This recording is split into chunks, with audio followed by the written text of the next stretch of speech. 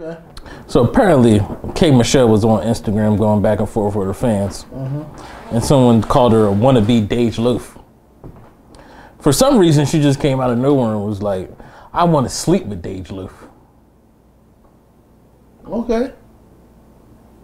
I don't know. Dej Loaf is like Dej Loaf, like a skinny young boy. Shit. You think she's sexy? When she dressed like girly, yeah, I know. You know, the crazy thing with Dej Loaf, like how we was introduced to Dej Loaf, she was talking about shooting niggas with Max and Tech. And I was just thinking to myself, like, I'm not buying into no chick that be like, you know, I got the Mac and the Tommy. Like, if you just sing about guns like that, I don't believe you. Like, let me catch your body. Yeah, just try me. You gotta kill your whole motherfucking family. No. I wasn't buying this shit from Dej Loaf any fucking way. You didn't think she was gonna kill your whole family? You like how she made that rhyme though? She's family. Listen, man, all Dej Loaf. Nah, I'm gonna chill. I'm gonna just say, like, I wasn't buying Dej Loaf. So when Dej Loaf started to act a little bit more feminine, and I was like, that's the Dej Loaf that I've been here to come to see. You know what I'm saying? So if Dej Loaf and K. Michelle more power to them. I would like to be there. Or even videotape it. Think that would be a great seller? What? A videotape of K. Michelle and Dej Loaf? Not really. Like, nobody care about K. Michelle no more. She done took the ass implants out and the titty implants out. Well, she did it for her health. It's cool, but now you don't have a fat ass. Nobody gives a fuck about you. Yeah, but it's about her singing talent. Nobody gave a fuck about her singing talent. We only cared that she had a fat ass. We?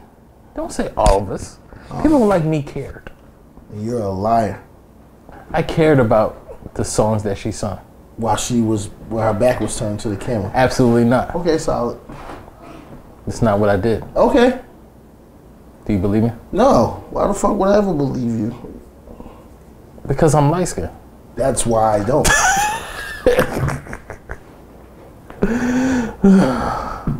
So would you still listen to her music even though she doesn't have an ass anymore? So that's the only thing that was bringing you to the table? You lied to me in the beginning anyway because I thought the ass was real. I just thought she was some cornbread fed down south chick. I mean, I think her ass was just a little too big. No, to be real, person. I've seen little short chicks like K. Michelle with real fat asses that was real. So I just thought, okay, K. Michelle, you got all this fucking turkey. And then to find out it was fake and it was just bullshit. And it was too much with K. Michelle, man. Like I can't ever say I ever bought any of K. Michelle music, but I liked her ass. So if she walked through the door right now, you would turn her away? Turn her away like she wanted to chew my dick or something?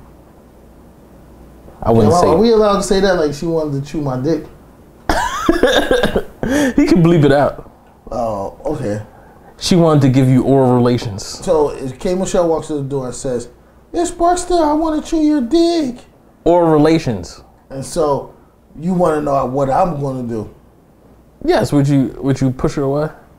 Yes, because I'm spoken for. Good job.